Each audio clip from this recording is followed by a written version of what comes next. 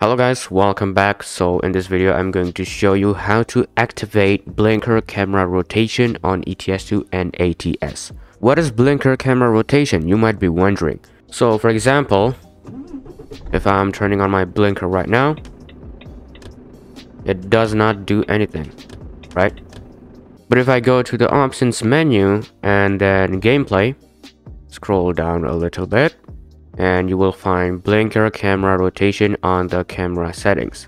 If I check this thing and I go back to the game, now if I do blinkers, boom, boom, boom, boom, my view just turns automatically when the blinker is on as well. Now some people might find it inconvenient, they might feel better without the blinker camera rotation, like myself also.